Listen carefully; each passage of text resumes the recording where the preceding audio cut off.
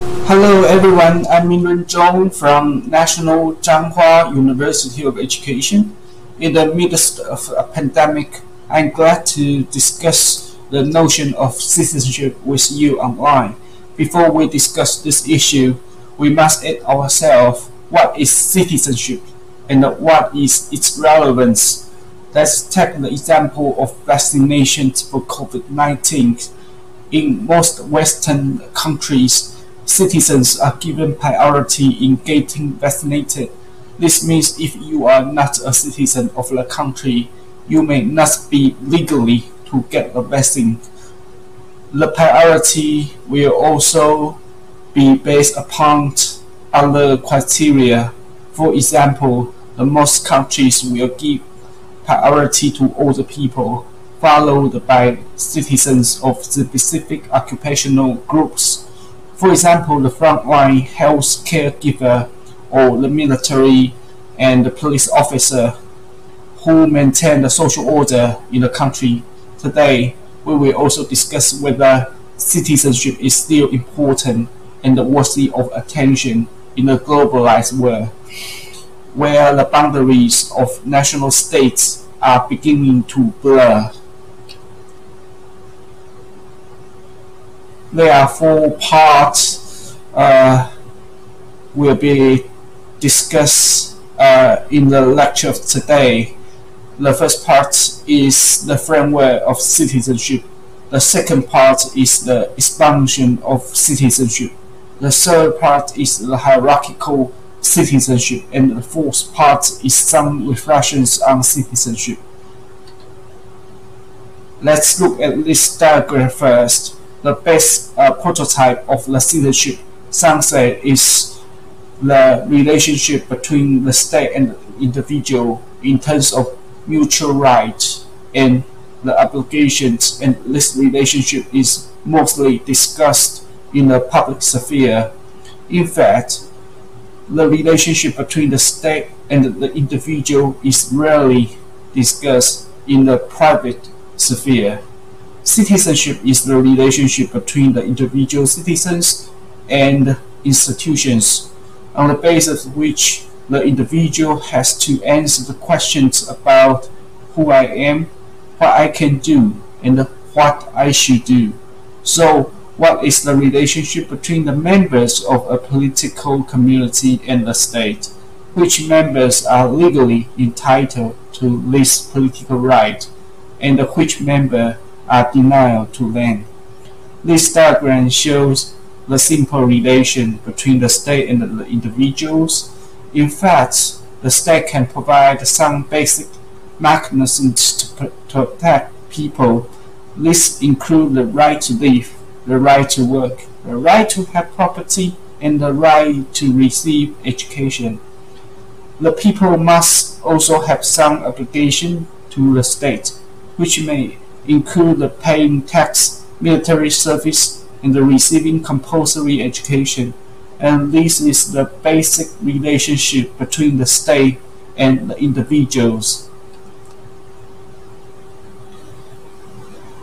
Next, let's look at the paradigm shift of citizenship. Citizenship can be traced back to the classical era during the time of the Greeks and the Romans. Firstly, the classical citizenship featured a spirit of collective actions of the people in a city-state who enjoy its citizenship, actively participate in the decision-making of public affairs, and pursue a kind of public values. Such rights were limited to male citizens, while slaves and women were only in charge of the private sphere of household affairs. The city-state required loyalty, a sense of responsibility, and the civic virtue. Secondly, the idea of citizenship revived in the 18th and 19th centuries when the French Revolution took place in Europe as the bourgeois revolution. It was heavily influenced by the paradigm of liberalism, stressing the equal right of individuals and the rule of law. Liberalism regards individuals as the subject of moral actions and suggests that everyone can become a qualified citizen as long as he or she meets the basic legal conditions. So such a notion of modern citizenship emphasizes the human autonomy and freedom, seeing them as the cornerstone of a state or society. Therefore, the political blueprint of liberalism clearly distinguishes between the public sphere and the private sphere, with the pursuit of a good life for individuals belonging to the private sphere, where the state's coercive power is buffered. In the 20th century, scholars began to reflect on some of the problems arising from liberalism. They argue that liberal citizenship in the past was monolithic, state-oriented, utilitarian, and lacking an emphasis on civic responsibility. Hence, a new paradigm of the communitarianism emerged. It emphasized the sense of belonging, reciprocity, solidarity, trust among the social members. This is quite similar to some of the thinking of republicanism. As a result, communitarianism and liberalism are considered the two main paradigms of modern citizenship. What follows next, we know that citizenship is basically from the particular to universal.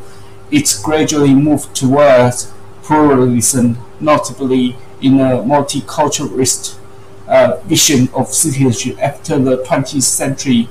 The multiculturalist view of citizenship actually attaches importance to the plight of the disadvantaged classes, the culture of ethnic minorities, the rights of citizens of different sexual orientations, and the rights of people with disabilities. Hence, the multiculturalists believe that the recognition of differences is very important in constructing a civic culture, and that only by recognizing difference can social justice be achieved. The British scholar Marshall was one of the first to discuss citizenship and treat it as a principle of equality. Marshall mentioned the citizen to fight for the so-called native rights, including the freedom of person, the freedom of speech, the freedom of thought, the freedom of belief, and the ownership of property rights. When the citizen's native rights are infringed, they will go to the court to seek some litigation or relief. The second part is political rights. Political rights are positive rights, which means that citizens can participate in politics. The right to participate in politics, of course, include the right to vote and the right to be elected. So it is directly linked to the local councils and the parliament. For example, citizens can stand for election and become a representative in local councils or the parliament to monitor the government actions and enact laws. And the third part is social right, which emphasizes the right to basic livelihood protection, including the social welfare, social security, and social insurance, and actively achieving such right through the educational institutions and the social welfare agencies. Marshall's three rights of citizenship have actually shifted from a bourgeois to a socialist viewpoint, going beyond the civil and political rights, which are still primarily a bourgeois right. Marxists, on the other hand, believe that citizenship is a way for the state to hide the fact of class inequality.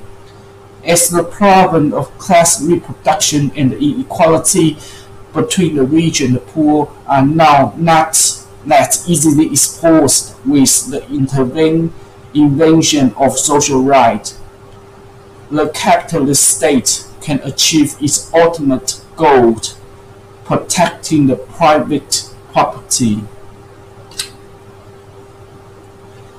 New social movement and globalizations have posed some challenges to citizenship in the last 2 decades, with blurred national citizenship and boundaries. So this is why Marshall's notion of citizenship has been discussed since 1980s. However, a lot of questioning and criticism were also raised in terms of his theoretical groundings. However, citizenship has some expansion.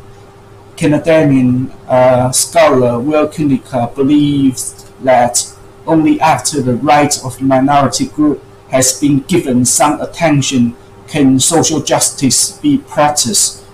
According to the so-called cultural citizenship, the Taiwanese president also apologized on behalf of the country in 2016 to the Aboriginal people in view of ethnic justice. The second part is ecological citizenship. Citizenship and ecology has been discussed relatively less in the past. After the 20th century, liberals believe citizens have the right to use the natural resource freely, but when the environment is damaged, the republicanism is concerned with citizens' responsibility to the environment for sustainable development. Another issue that has been rarely considered in the past is sexual citizenship. In Taiwan, the same-sex marriage was legalized for the first time in 2019 in Asia, which is embodiment of what is known as sexual citizenship. Traditionally, men were seen as belonging to the public sphere, women as belonging to the private sphere. To achieve the sexual citizenship, men and women should share the household chores, and women should be free to participate in public life as men. Second, there are the physical and psychological differences between men and women, so that the content of the citizenship can be tailored to suit female or different gender characteristics. In the third part, we will discuss the hierarchical citizenship. Hierarchical citizenship has 5 components. The first one is city-based and also called municipal citizenship. As an example, I'm a local of Taipei, I'm a local of Taichung, I'm a local of Kaohsiung, and this is primarily a city as a base unit. The second identity is a federal-based citizenship. For example, many people have a strong identity with the state, province, and Bundesland in which they live. This would be a second federal unit of citizenship. The third one is the identity of the national state as a basic unit, which has been discussed more in the past.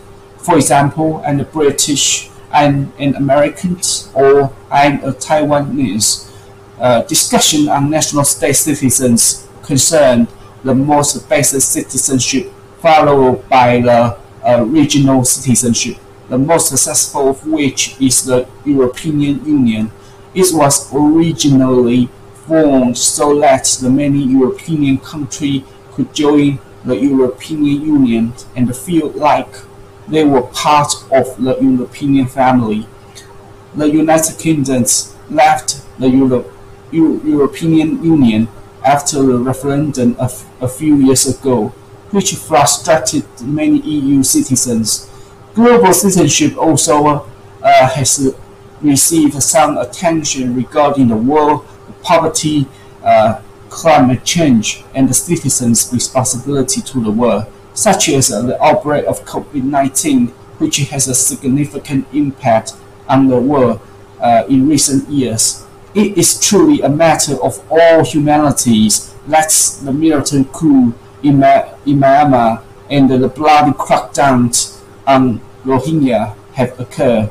Recently, European and American countries have been donating vaccine to countries in need of vaccination, which can also be considered as an act of global justice. In relation to national state identity, the first and the second identity can be categorized as a subnational citizenship, and the fourth and the fifth one are more like a supranational citizenship.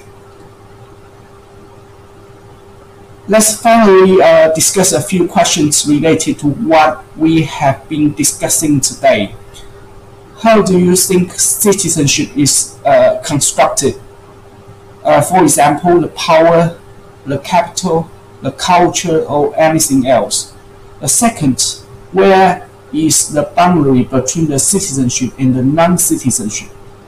Why do some people have citizenship and some people do not have citizenship? Also mentioned earlier is the distinction between the public and private spheres. The third question that the student may also consider is, do you think the development of Taiwan's citizenship is from particular to universal, or do you have a different viewpoint?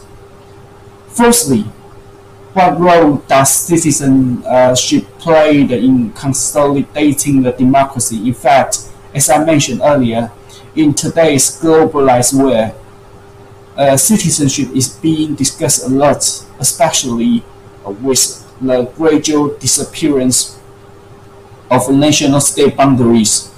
Do we still need to reconceptualize the so-called national state citizenship?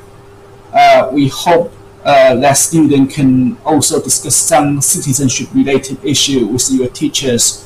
Thank you for your listening, and hope this online lecture can inspire you in exploring the related issues. Goodbye.